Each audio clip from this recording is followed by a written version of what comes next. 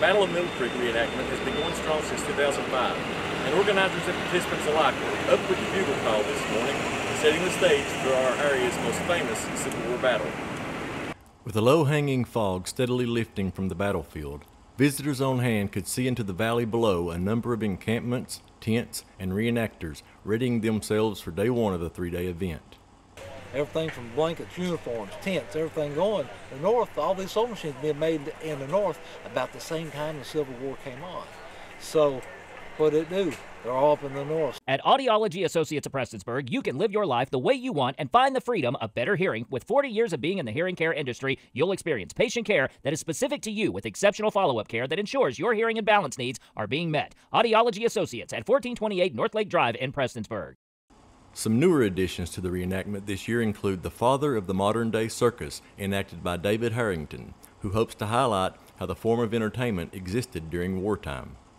My purpose here is basically to inform the public about the history of P.T. Barnum and the circus and its involvement in the Civil War, and how the circus actually evolved due to the Civil War and the technologies that were advanced during the conflict. Friday is generally set aside for area students who travel from around the region to get a look at history coming alive. This place is about history, like what happened back in a long time ago about the Civil War. This place is where a real war happened, the Civil War. And basically every Friday, well not every Friday, we come here on a field trip to see what it was like back in the Civil War. President of the Friends of Middle Creek, Patrick Davis, says the event is going as strong as ever, having only been canceled twice due to COVID since it began 19 years ago.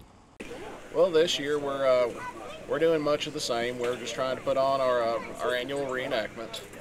We're currently working on our school day, which involves having elementary and some older kids come out from the community. We have different stations where they can learn about historical life. They can learn about how soldiers lived. We have somebody who's going to teach them how sewing machines used to work back in the day.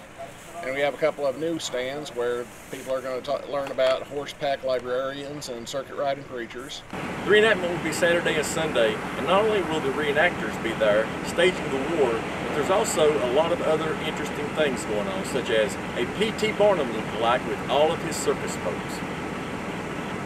Reporting for Mountaintop News, I'm Sheldon Kepler.